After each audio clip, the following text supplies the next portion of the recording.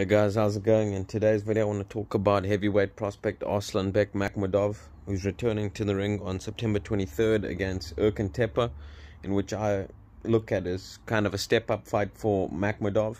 Now, Makhmudov, I think he's 12-0 with 12 KOs. Nobody's been past the first 3 rounds with him, so he's definitely, got power, and he's done what he's supposed to do against the level of opposition he's been in there with so far, and that is get them out of there, and he's done that very early in the fight, so that's impressive. He's definitely showing that he's definitely got a lot of power.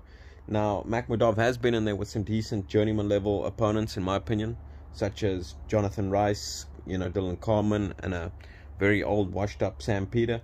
We also saw him recently in there with Pavel Sauer, who just fought Hughie Fury. And now, the best of those opponents, I'd say, is probably Jonathan Rice, who we've just seen upset Michael Coffey. He stopped Coffey. Jonathan Rice is a big man, pretty athletic, always comes in shape. He's got a pretty good, solid jab, as well as a good right hand behind the jab. Decent boxing ability for, a big man. And we've seen Jonathan Rice in there with other prospects, such as F.A. Jagba, Tony Yoka, and who else did he fight? Like I say, and he just upset Michael Coffey.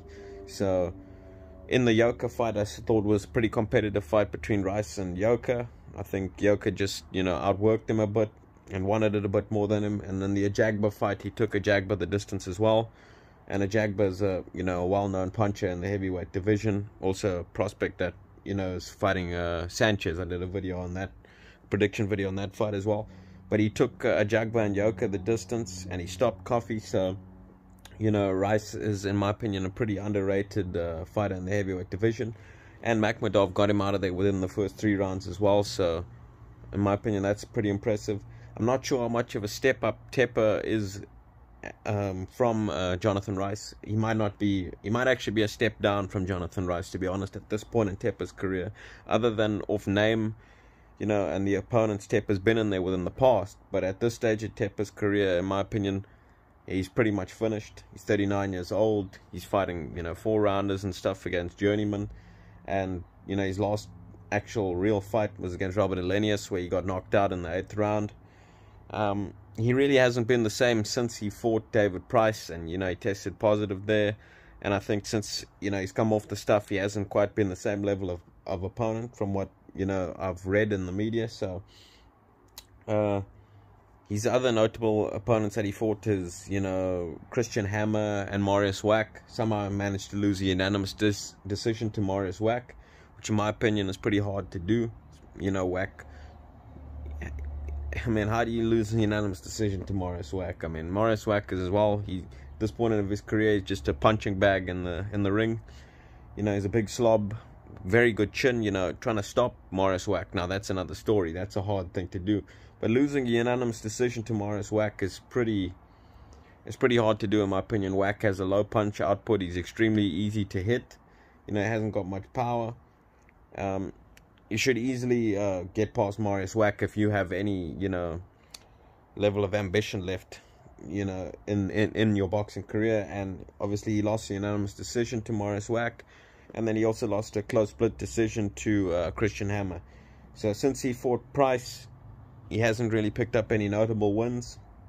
But the other few decent wins on his record, I'd say, is probably Johan Duhaupas and Derek Rossi. But that was before, fighting David Price. So we don't know what he was doing, in preparation for those fights. Now, Teper is still, a tough guy. So I'm not sure if it's a step up, but like I said, it's a step up in terms of name. But nonetheless, I expect Makhmudov to blow Erkan Teper out, probably stop him as well in under 3 rounds, maybe maximum 4 rounds, because Teper, like I said, is quite tough.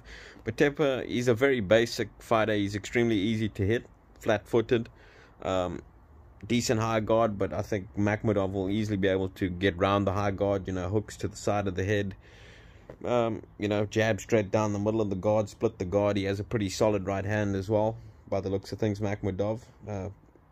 In behind the jab, very hard left hook as well. So I can't really see any way Erkan Teper is going to win this fight, because he doesn't have the same level of firepower as Makhmudov. Makhmudov, like I say, he's an aggressive come forward fighter. I think he's better on the front foot. If you could somehow push Makhmudov back, take his power and push him back, I think then we may see his game start to fall apart or falter a little bit. But will he be able to push Makhmudov back? I don't think so. I don't think he quite has the firepower to do that, although he has some power. 13 knockouts in his 21 victories. But at this stage of his career, he's 39 years old. I don't think he has the physicality and the fitness to try and do what it would take to push Makhmudov back and get him on the back foot and try to rough him up. So I can, in my opinion, Makhmudov is gonna, stop Erkan Teper pretty easily in this fight. And then I'd like to see him step up against a guy as well like Gerald Washington or something. But even then, I'm not sure Washington is much of a step up from Jonathan Rice, if any. A bit of a step up. But also guys like Charles Martin, I'd like to see him in there with, those level of Dominic Brazil, those types of guys, tough game guys that are, have a decent world ranking. That's what I'd like to see Makhmudov maybe fight next, as a guy like Dominic Brazil. A very tough, durable guy with a bit of power. That's what I would really like to see him fight next. Let me know in the comment section below who you want to see Makhmudov fight next, if he gets past Erkan Teper.